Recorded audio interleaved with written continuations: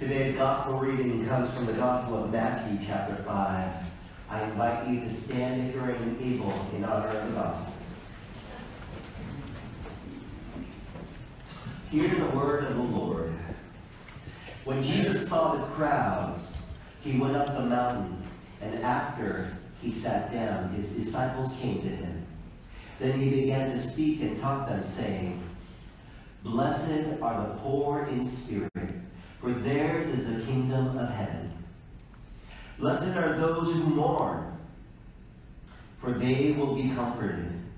Blessed are the meek, for they will inherit the earth. Blessed are those who hunger and thirst for righteousness, for they will be filled. Blessed are the merciful, for they will receive mercy. Blessed are the pure in heart, for they will see God. Blessed are the peacemakers, for they will be called children of God. Blessed are those who are persecuted for righteousness' sake, for theirs is the kingdom of heaven. And blessed are you when people revile you and persecute you and utter all kinds of evil against you falsely on my account. Rejoice and be glad, for your reward is great in heaven. For in the same way they persecuted the prophets who were before you."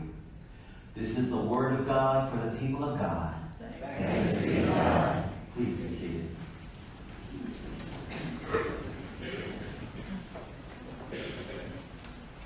So, my sermon's entitled, "Who's Blessed?" And it can be a question, who's blessed? But it can be also who's blessed? Because every time I've been poor, every time I've been thirsty, every time I've been hungry for righteousness, I didn't feel blessed. I felt something else. But you are blessed when you don't feel blessed. When you're poor, when you're mourning, when you are meek, and when you are hungry and thirsty for righteousness, you are blessed. It doesn't feel like a blessing. Anyone been poor? You had some tough days when you didn't know where your next meal was coming from. There was no money for rent or groceries. I remember those days. I remember being 4 months late for my rent. I had already talked to the college apartment manager. The grant is coming. It's just late. When it finally came 4 months late, I had money to pay the rent, all my late charges, and $20 for groceries. It was exactly what I needed.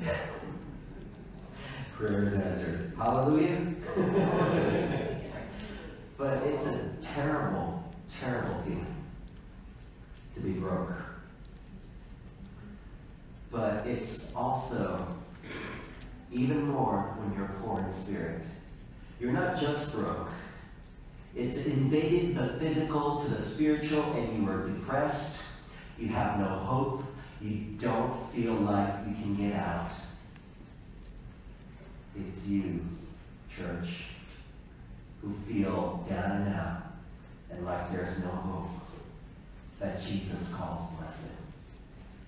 It's you, church, when you have such a great loss that the grief in your heart is overflowing and that's all you can talk about and think about, that Jesus says, you are blessed and you will be comforted. Amen? Amen.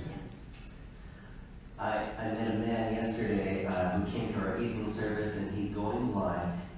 His cataracts have gotten to such a point where everything is just a blur.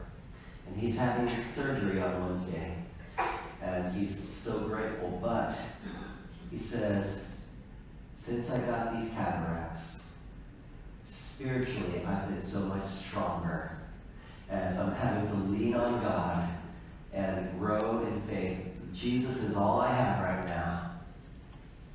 And he says, you know, I wouldn't wish these cataracts on anyone, but I've really grown during this season.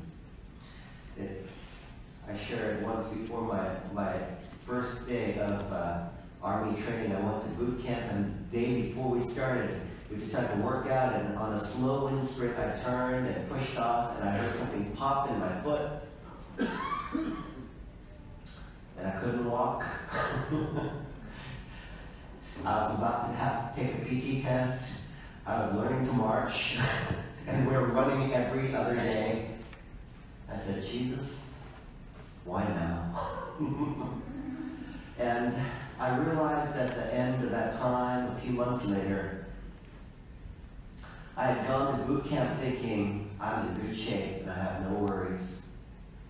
But by the time I left, I was completely dependent on God. And I knew that Jesus was my only way that I got through that time. This is the blessing of the poor in spirit. The poor in spirit are dependent. They know there's no other way. They know God is their only hope. Can you guess, anybody, where the evangelical church is growing the fastest? Africa. Good guess. Well, I just checked it today. And according to the poll, the church is growing the fastest at a rate of 19.6% annually in Iran. In Iran, where the penalty for conversion is death, where proselytization, evangelism is a capital offense, Iran is the fastest growing evangelical church in the world.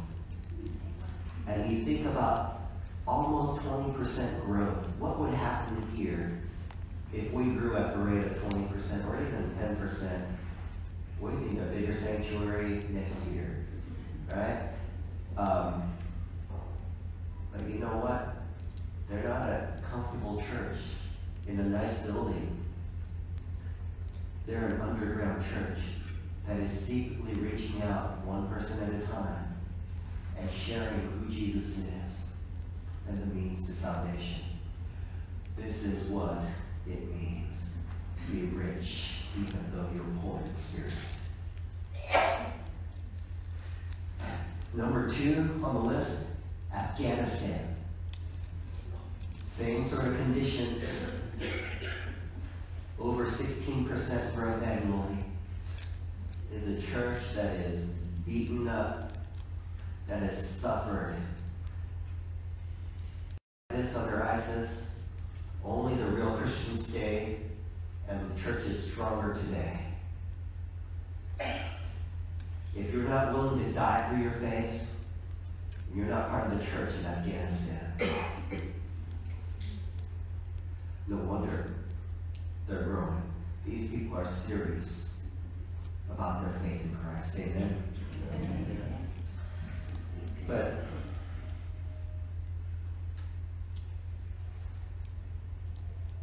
faith is growing there because these people say, Iranian women who can't even talk to a man on the street, they say, if they arrest me, it's just 50 years in prison. What's that compared to eternity with my Savior? See, they're weighing the cost. They know who they're living for. And because they're not trapped by the trappings of this world, they're able to live 100% for the Lord.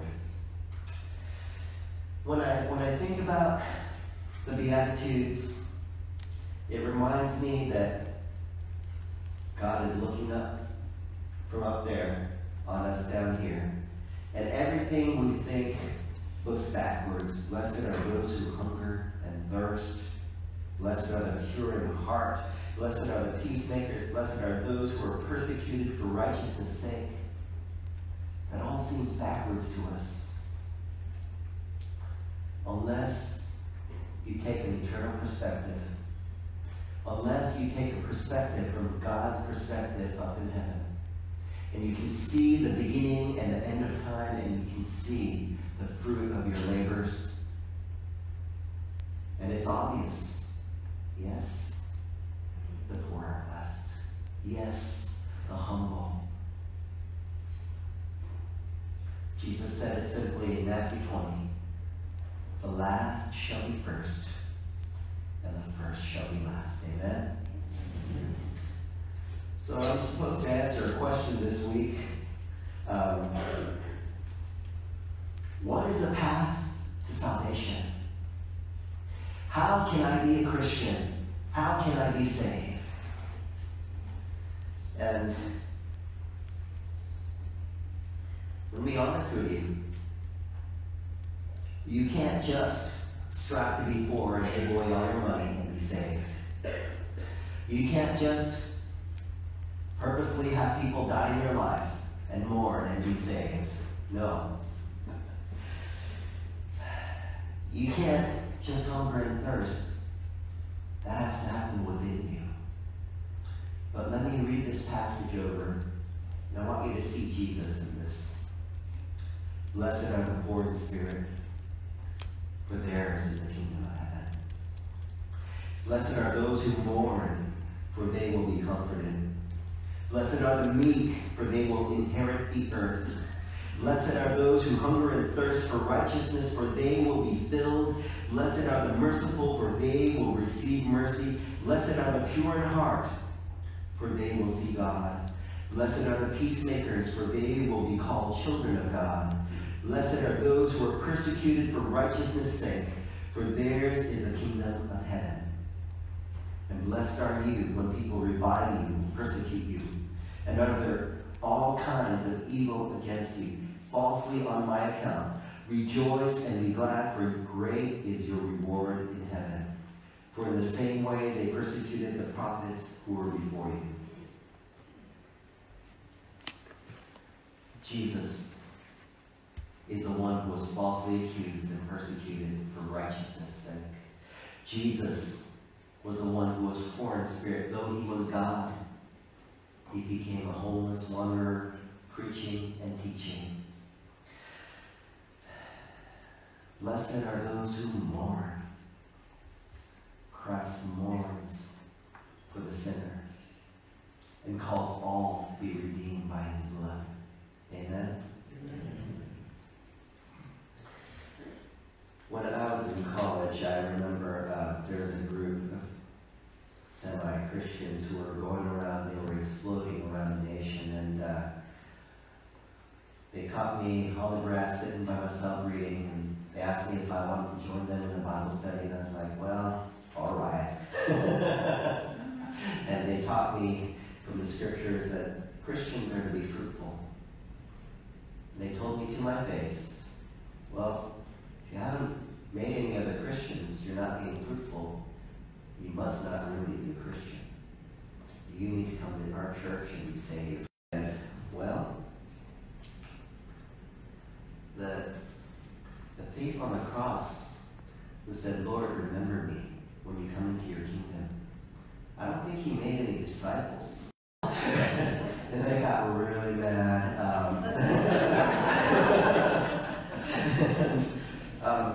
But, friends, it isn't about hard work. You know, John Wesley, when he was coming up in the church, was working so hard to be saved.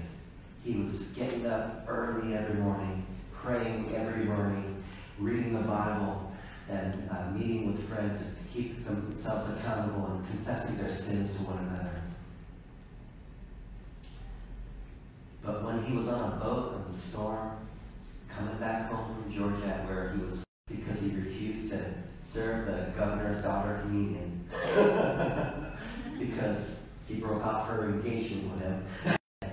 You know, I don't think she's really a Christian woman. She can't be if she's that fickle. Well, the governor put out a warrant for his arrest, and he fled the country. And in the midst of a great storm, he was in fear for his life. but he heard a little group of Moravian Christians singing hymns and praying and a total peace in the storm. He said, I need what they have. I have faith, but they have a faith that abides with them even in the storm where death is imminent. I want that kind of faith.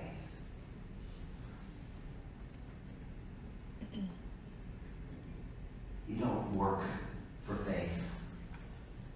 It comes to you. It's a gift from God. I'll talk more about that next week. But Jesus says, I am the way, the truth, and the life. No one comes to the Father but through me. You see, these Beatitudes are who Jesus is. And when we have Christ, we'll have these attitudes in our hearts. When we have Christ, we have salvation, and we can be assured that our place in heaven. It's not because we're a saint and we're good and we do Mother Teresa things everywhere. It's because he is good. And he's been good in our place. All that Jesus asks of us, it's like I told the kids last week, repent! Repent! Turn from your sins. Confess your evil. And receive forgiveness from the Lord, who offers it freely, who bled and died in our place, that we might go free. Amen? Amen. That is all he asks. Today, I invite you to receive Christ. We're going to do it right here at the communion table as we break bread, remembering that Jesus' body was broken for us, as we share the cup of life where Jesus' blood was poured out. And when you receive the bread and the wine, symbolically you receive Jesus Christ himself. You're saying yes to the Lord. I confess my sin. I receive your grace. I want to be yours, Lord. This is the way of salvation. Let's pray. Lord Jesus Christ, we thank you that you knew that we could never be good enough, and you made a way. Lord, we thank you for your Son who paid all the price. And we pray that you would give us clean hearts and hands at this time through his blood, and make us pure in your sight. We thank you that Jesus is all that we need. And we give you ourselves.